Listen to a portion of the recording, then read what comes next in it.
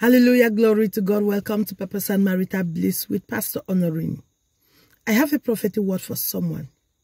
Someone will call and ask to talk with you. Someone will call and ask to talk with you. God says this is what you've got to do. This word is coming to someone. You're about to have a serious talk with someone. Could be a kingdom spouse, a prodigal. It could be someone, a boss, but you're about to have a serious talk with someone. It's a destiny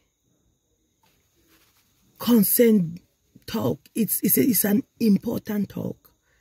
God says before you go in for that talk, determine the outcome. First, make sure you determine first what you want out of that talk.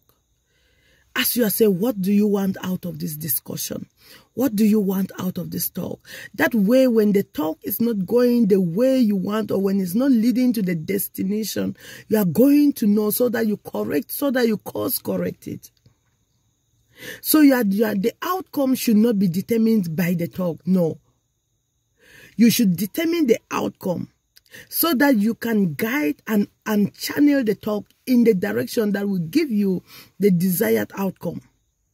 For example, you have a misunderstanding with your kingdom spouse, and then they call you for the two of you to have a talk.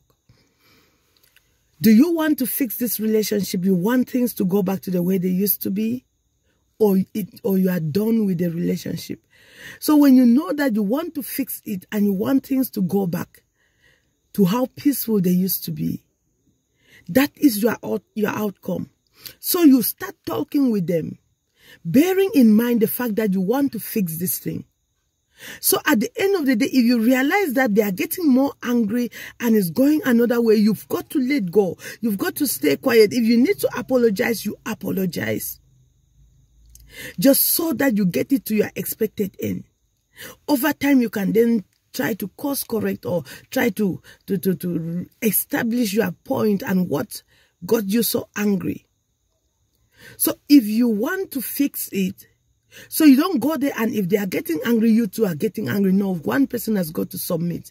If you want to fix it, then you've got to let go of the anger. So they cannot be angry and you are angry. No, you've got to submit. But if you don't care about the outcome you want out of their lives, then you can go there with the intention to spoil it. Because you might want to be out of their lives, but they want you in their lives. So if you don't define that and state it clearly, then you are going to go there and maybe they are coming with the mindset of having to plead with you to stay, whereas you want to leave them.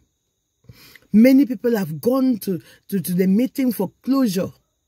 But since it was just a meeting and they didn't determine the outcome, you go to have a closure with your ex and you end up sleeping with them all over.